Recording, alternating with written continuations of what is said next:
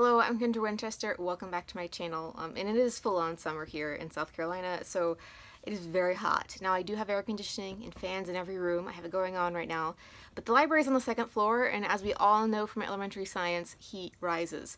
So the second floor is always so much hotter than everywhere else, and actually filming, I don't know, but filming always, it feels like a strenuous activity, like you're exercising. Maybe it's like your brain exercising. I don't know. But that sound you hear right now is Dylan. And typically I shut him out, and so he doesn't like make noise while I film, because that's what he loves to do. I don't know. Anyway, but I'm not going to do that today, so you're just going to have Dylan's beautiful sound technician-y background noise going on right now. But I do have a lot of great books to talk to you about today, and I'm excited. So I actually have a couple that I read in June because I didn't fit them in my last wrap up. Yeah, let's just get started because I have a lot of books I will talk to you about today. First up is A Place for Us by Fatima Farhim Mirza, and I love this book. I absolutely love this book. I was so excited to read this book. Samaya over from Instagram was like, Kendra, you need to read this book like right now. And so I picked it up, and she was totally right. I was so, oh my word, this is everything I love in a book. The subjective part of me that has favorite tropes and different things, that's all in here. I love books about families and about religion and about multiple perspectives and non-linear narratives, and that's all in here. So we have an Indian American Muslim family living in California, and one of the sons has been estranged from his family for 3 years, for we don't know why, and he comes back for his sister's wedding, and then we flash back and we get the perspectives of the mom, the oldest sister who is the one getting married, and the brother who's the youngest of the 3 children, and we follow their like narratives and sort of like 3 perspectives moving forward in time. Don't really know how to illustrate that, but that's basically how it goes. And so you get often the same events from different perspectives, then we return to the wedding, and then we move forward with the narrative. This book is so well constructed, and I love how she reveals certain pieces of information in a certain order, and how we get those different perspectives on the same events. And the ending is so surprising. I'm not going to tell you what the ending is like or whose perspective it's from or anything, because that would be a spoiler. But I was actually listening to this book. It was like 3 a.m. I was like, I just have to finish it. And I ended up crying. And so I'm trying not to wake up Sam, but I'm just like ugly crying in bed because this book is so beautiful. And I can't really go into a ton of detail why, like specifics, because that would be spoiling the book. So just know that everyone's saying it's wonderful. They're right? It's like well worth the hype. Oh, so good.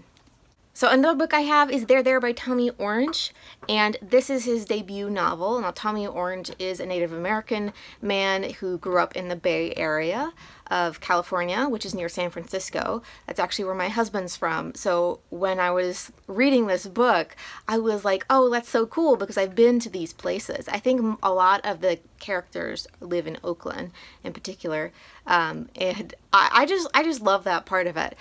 You know, Tommy Orange really wanted to portray what it's like to be a Native American and living in the city. He calls it the urban Indian experience, and so there are, like, I don't know, seemingly almost like a dozen perspectives in here. And this is one that I did on audio, but because all of the characters are connected like a spider web, it's like they all know each other or connected to each other by various means, I feel like I should read this in print and then like write out the spider web like chart and go from there, because there really isn't much of a plot to this book. It's just these stories of these different characters' lives. It's almost like short stories, but they're all interconnected with each other.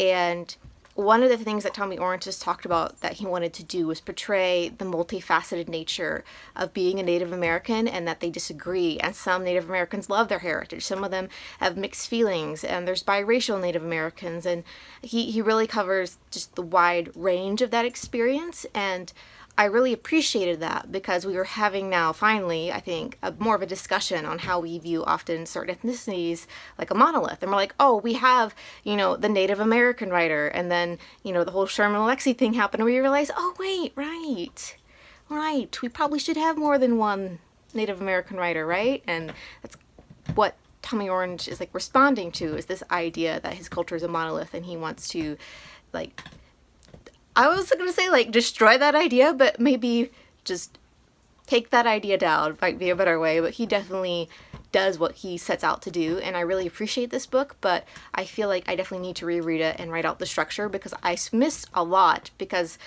I didn't have that chart. Maybe the chart should be at the back of the book. That would be great. Maybe I'm just obsessed with structure. I don't know. So hot. Okay, that's 2 books down. Now I'm going to tell you that I read this book. I'm now book number 4, Goblet of Fire. Samuel's on book number 3.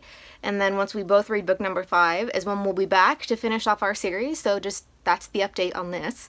I really love this, and you know, it's been a bit of a time with my migraine and it's still hanging around, and I just, you know, it just makes the world better. It makes the world a better place. I just love the Harry Potter audiobooks. They make me so happy. Another book I read is Number One Chinese Restaurant by Lillian Lee. This is her debut novel, and this is about a Chinese restaurant and kind of the family behind that restaurant. Now, I really enjoyed Lillian Lee's writing. Some of her characters are very compelling, but this is a book where all of the characters, and there's a wide range of characters, all continuously make horrible decisions. And I don't think characters have to be likable, but like especially like the perspective character, I don't think they have to be likable, but I really want like a life raft. I want at least one person who is a good person, or at least someone that I like, even if they're not a great person. Like, I want that something to hold on to, because when all of the characters are not likable and they're all making horrible decisions, I'm just not really invested in the book. And just having that much of an intense experience is just like, I'm not emotionally invested, and I know that that is probably more true to life. A novel is an imitation of life. It's not actually life. So you can't, it's not exactly a straight translation. So anyway, I just really struggle with that, and so I wasn't really invested in the characters, and I didn't really care what happened, and I was very frustrated with all of them the whole way through, and I feel like most of the characters are static. There's one character, maybe 2, that I feel like has grown throughout this book, but otherwise they all are equally horrible at the end of the book as they are in the beginning of the book. So yeah, it wasn't my favorite. But I will say I will read what she writes next, because I do love her writing and she's very skilled at it. It's just the characters, man, just really gets me sometimes.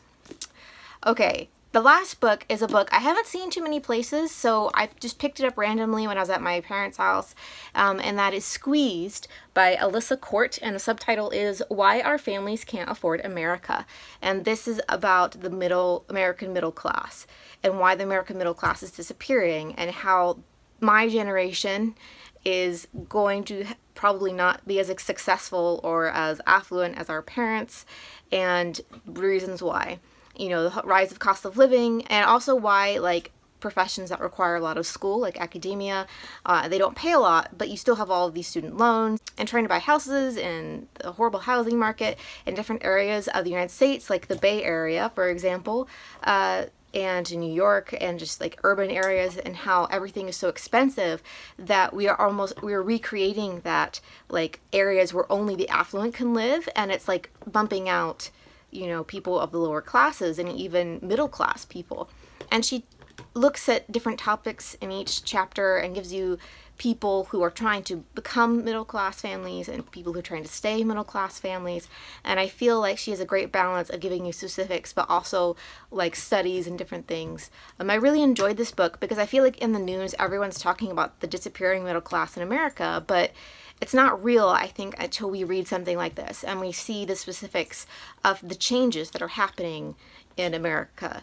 And yeah, I've read a lot of books on lower classes recently, working class in particular, and race relations, and I feel like she captures the whole gambit of people of different ethnicities and backgrounds, and versus immigrants versus people who've lived in America for generations, and just, you know, all different types of Americans. So I love that about this book, and I think it was very helpful.